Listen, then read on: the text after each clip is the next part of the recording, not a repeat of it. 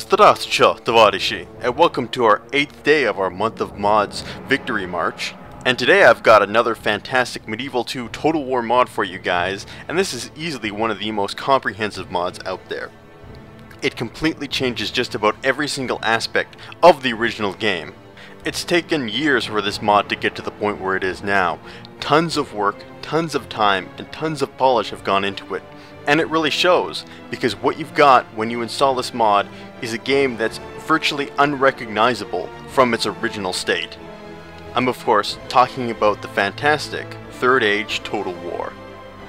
Now, Third Age Total War is a game that takes the, of course, Total War engine and brings it into the realm of Middle-earth. So what you've got here is a Total War game that has a custom map, that has custom units, that has custom heroes, quests, and abilities, all based in the realm of the Lord of the Rings universe.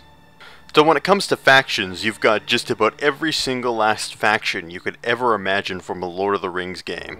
You've got the dwarves, you've got two factions of elves, the high elves and the sylvan elves, because, you know, you can never have too many elves, I guess.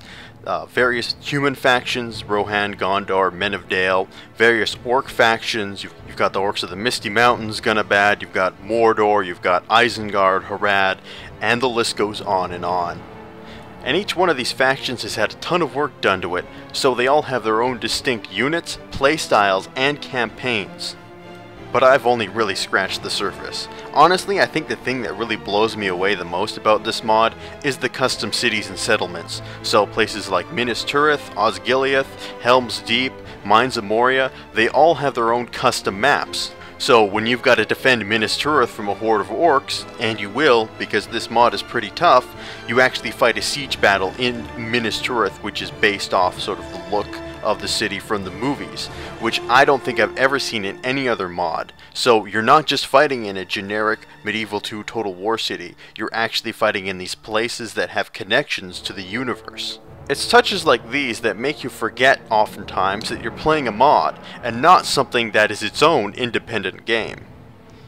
And if we're going to talk about units, they are amazingly detailed, because they look like things that could be ripped straight from the movies, or they look exactly like you would imagine them to from the books.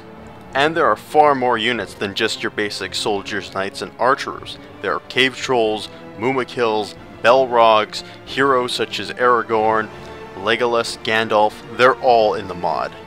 Only drawback is, I don't think Tom Bombadil's in the mod, which could be the one and only negative. I don't even think I've mentioned the fact that the mod has its own custom campaign, called the Fellowship Campaign, which charts the travels of the Fellowship of the Ring. While I definitely don't enjoy this mode as much as I enjoy the Third Age campaign, which is your basic Total War campaign, it is certainly a welcome addition. And there are even historical battles which are based off battles from the Lord of the Rings universe, such as the Battle of the Five Armies, which add just another cherry on top of our already fantastic Sunday base. I have no qualms in saying that this is the best Lord of the Rings game I've ever played. I mean, the Third Age Total War completely blows Battle for Middle-earth 1 and 2 out of the water, which is saying a lot, because I really enjoyed both those games. Though I will say that the Third Age Total War has borrowed a lot of voices and voiceovers from Battle for Middle-earth. And Battle for Middle-earth did have one thing over the Third Age Total War, and that was the fact that it had Tom Bombadil in it, so that was kind of a plus. But no, this mod is an absolute 100% recommendation. Just like all the other mods on this list, of course it's free, but I still have trouble believing that I got this experience for no money.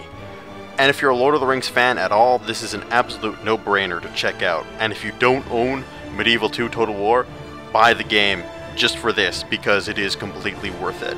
So that brings us to the end of our look at the Third Age Total War. I hope you enjoyed this video, and I hope you'll join us tomorrow for another fantastic mod. And until that time, this has been Joseph, he's Stalin, signing off for now, and I'll see you guys next time.